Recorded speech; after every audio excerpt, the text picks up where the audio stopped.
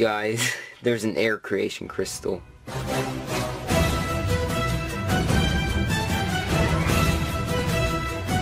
Hello everybody, my name is Alphamush, and today I'm here with another video. Today I'm here to talk to you guys about something pretty amazing, and yes, basically in this video I'm here to actually talk to you guys about an adventure pack. Okay, so actually, you know what, first off I'd like to say I apologize for the little update I did earlier today, or the update, or the video, sorry, and turns out I did a lot of things wrong in that video, and I'm very sorry about that. One of which that turned out being big was the cost for how much it costs to manufacture each figure, and guys, I have no idea how much it costs, honestly. I'm very sorry about that. I was just kind of confusing myself with like, I was thinking it was made in China and all that stuff. Turns out it's actually made in San Diego or something like San Francisco, sorry.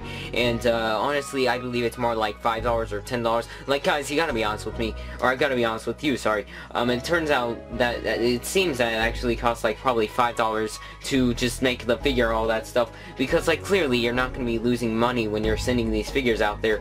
And I mean, they're selling Hex for like $1, so I mean, I'd assume that it was gonna be costing that much, but who really knows, guys? I really don't know, honestly.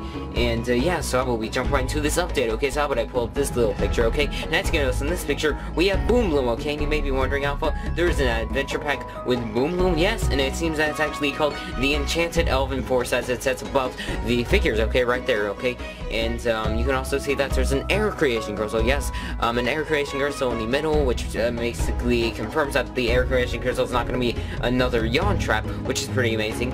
And we also have next to it we have a little tree house kind of deal. I think it's a forest or something like that. Also, I mean, honestly though, it looks pretty amazing, and I cannot wait to see an actual better picture of it. But I wish that I could see a better picture, like I just said, mainly because I can't really determine if it's great or not, even though I just said it was great. Who knows though, guys?